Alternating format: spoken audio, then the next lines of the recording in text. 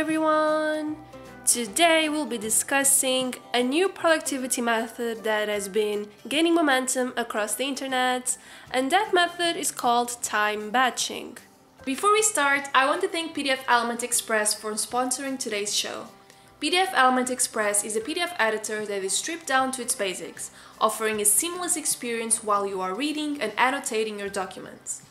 Although the interface is simple, it allows you to quickly add comments, add or edit text or images, as well as hyperlinks. It's a powerful editor that allows you to focus on the really important tools while you are studying or reading, deleting all the bells and whistles from other pro versions, and getting back to editing and commenting basics. It has way faster page scrolling, and you can view one page at a time, all pages, or two pages side by side to achieve the best readability for your needs. PDF Element Express is available on macOS, and you can download a free trial if you are curious about this Express tool using the links provided down below. So essentially, time batching dictates that similar or identical tasks should be tackled during the same period of time. Establishing a mindset for one task will then allow you to complete other similar tasks while saving your brain from shifting mindsets too often. This basically saves energy, boosts your motivation, and basically allows you to take less time and do more. The good thing about time batching is that you can actually incorporate it into different parts of your life. You can do it with your work schedule, with your long-term projects, and even with your habits.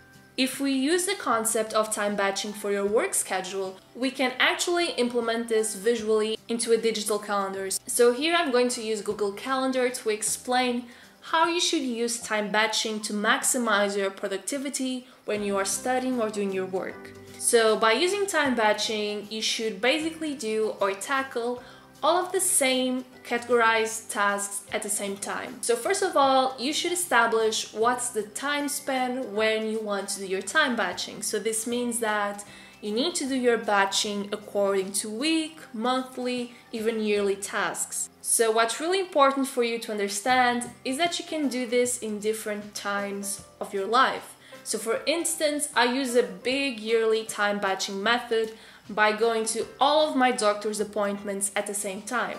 So instead of going to different appointments in different parts of my year, I always schedule a month of the year, and it's usually May when it's my birthday, and I schedule all of my appointments in that month, so I'm sure I'm good to go for the rest of the year. If we talk about monthly batching, I can say that I do some of my cleaning tasks on a monthly basis, like in a specific weekend. I also use time batching for a lot of my financial stuff, so instead of having to go through all of my paperwork on a weekly basis, I do it monthly on a full scheduled afternoon just to tackle paperwork, and that takes care of the issue. If we are going to talk about time batching in a weekly manner, I can use my YouTube schedule to actually explain how I do this. So instead of brainstorming, writing my script, filming, editing, and taking thumbnail pictures for each YouTube video on a day or 2 or 3 days, what I usually do is brainstorming 3, 4, or 5 videos in 1 or 2 days, and those 2 days are solely dedicated for researching and brainstorming. Then I will save 1 or 2 days to write the scripts, or at least the bullet points or the topics for my videos. And instead of doing that on a regular basis for each one of my videos, I will save a day to do that for 3, 4, or 5 videos. And that applies to each process of my YouTube schedule. So that applies to brainstorming, writing, filming, editing, and so on. What happens is when I enter into the mindset of writing, I gain momentum by doing that specific task. So instead of gaining momentum and getting into that mindset, to then abandon that task and do something completely different like editing, which is a more creative and technical task, I instead save that whole day to do the writing thing, and then I'll save a whole day to do the editing. However, you can also time batch long-term projects. I really wanted to write an ebook for a long time for this channel, but when I started writing my master's thesis, I was aware that if I was going to spend time writing an ebook as well as I was writing my dissertation, I would not be able to fully optimize my mindset for writing for those two different projects. So I decided that I wanted to write my dissertation in a shorter time by only writing my dissertation for a couple of months.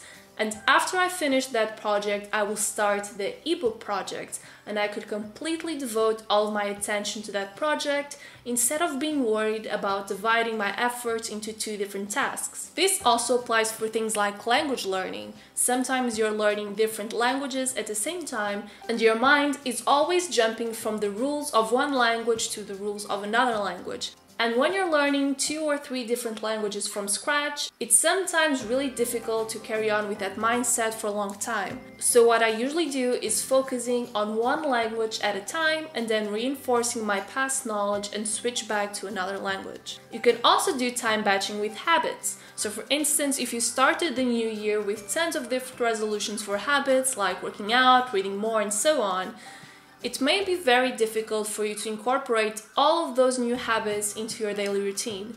So what I suggest is try to concentrate your habits into monthly efforts. You can have the month of March dedicated to fitness. You can say that you want to incorporate new fitness habits into your life, like drinking more water and being more active. And you can try to do that for 30 days straight. After that month, you are going to reinforce those habits, and you can start April and introduce a new habit that is focused around another part of your life. You can start reading more during the month of April, but really focusing on the fitness aspect during March. You can then do this for the whole year to fully optimize your time and your attention to build strong habits without having to feel like you're abandoning new projects or that you're abandoning habits that you really can't incorporate into your daily routine. Don't forget to subscribe to the channel, and I'll see you next week with more college, university, and organization related videos. Bye!